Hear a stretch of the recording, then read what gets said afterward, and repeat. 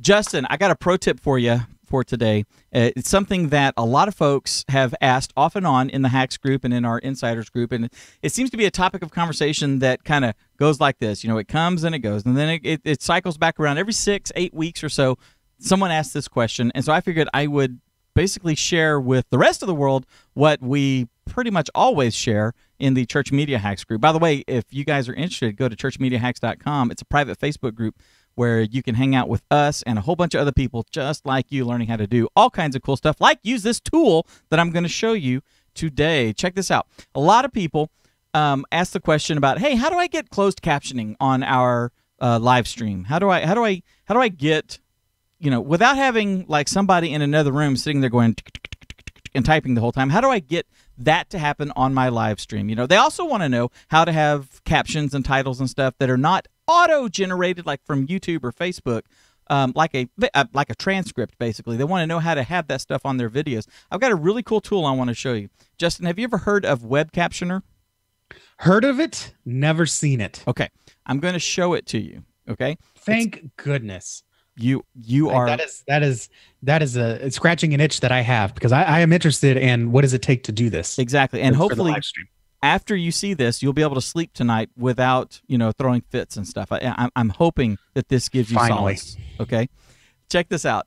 If you go to webcaptioner.com, webcaptioner.com, you're going to come up on this page, and it's going to be like, what? That doesn't look like anything. This is a mix of a here's some like instructions and all this kind of stuff. They got a little community, got a donate button, all that sort of stuff.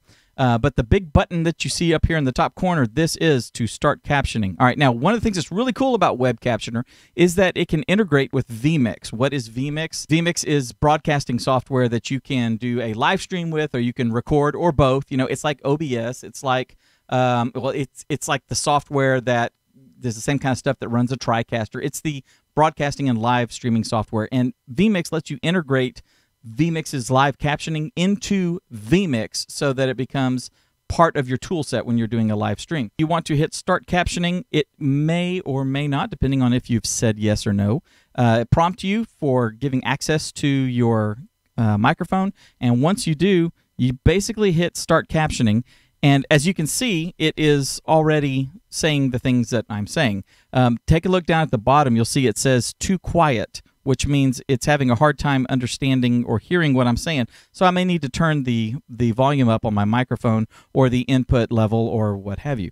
But as you can see, it's doing a relatively good job of automatically translating what I'm saying into text. Now, there's a couple of little issues here that basically the people that are reading this live would be able to understand the context and put it into the appropriate bucket in their mind and know exactly what you're saying, unless you're just flat out mumbling and babbling.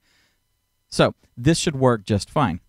Now, what's cool about this is once it's all done, you can actually take this text and export it out and then clean it up and make use of it however you need. There's a lot of different things you can do with this, okay? One of the things that I've played with besides having it automatically generate as I'm talking, is I've used it before to generate a transcript for a short video.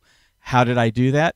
I turned it on, okay? I run the sound for my computer through a mixer. So my microphone input is a mixer with the computer sound, the microphone, you know, another computer plugged into it, my iPad that you guys hear the music on plugged into it, all that sort of stuff. So my microphone, my line in, has a whole bunch of inputs.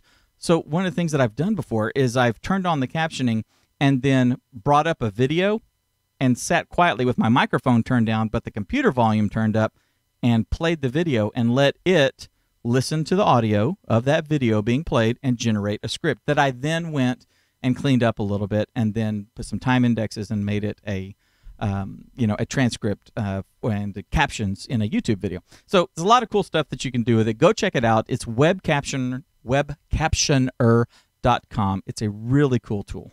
Now, do you understand? I totally understand. Tommy said Web Captioner is great unless you have a Southern accent.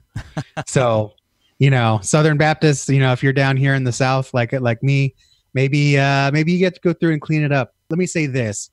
When you told me about Web Captioner, I I just thought this is great. Another captioner that I have to go through and spend 30 minutes cleaning up.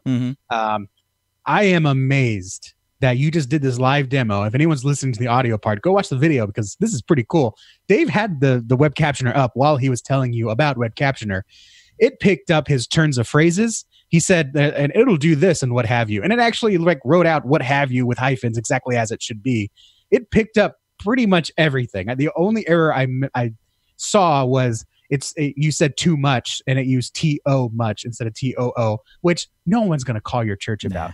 This is actually, I'm impressed. Yeah. I am impressed. So go check it out. This is not some off the wall thing. It actually worked. Yeah, it did. And I think one of the big keys that a lot of people miss with this is to make sure that you've got the sound going in at a high level so that when you do have the little fluctuations in your voice, you're not dipping below that threshold and it's like, I can't hear you, you know. It's cool.